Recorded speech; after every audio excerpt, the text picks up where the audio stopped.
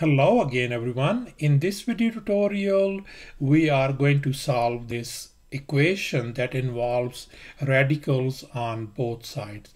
So let's go ahead and get started. So we want to get rid of these radicals, the square roots. In order to do that one, we want to square both sides. Okay, go ahead and square both sides. What is going to happen? This square and square root, they undo each other. Likewise, this undo each other.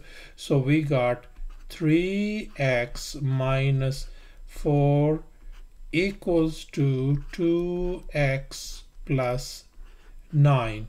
So far so good.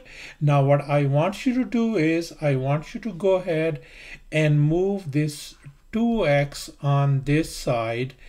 So when you move this one, drag this one on the other side, become negative 2x, and at the same time I want you to move this negative 4 on the right hand side. So what is going to happen this way, x is going to be on one side and the constant on the other side. So we already have a 3x over here. Once you move this 2x on the other side, drag and drop kind of thing. So that's going to be 2x equals to, we have a 9 on this side. When you move this negative 4, that becomes positive 4. Piece of cake, isn't it?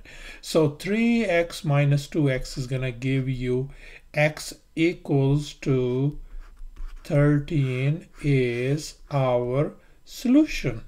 In this next example, we want to solve for x as well. So we're going to be squaring both sides as well. Let's go ahead and square both sides, okay?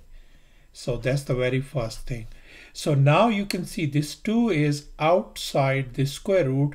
2 power 2 is going to be a 4, and this square and square root, this cancels out. So this simply becomes x minus 1 equals to, over here this cancels out, we got 3x plus 4. So far so good.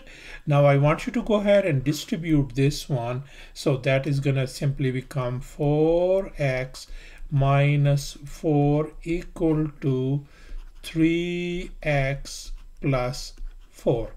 Once again, what I want you to do is I want you to go ahead and drag this 3x on left hand side and negative 4 on the right hand side.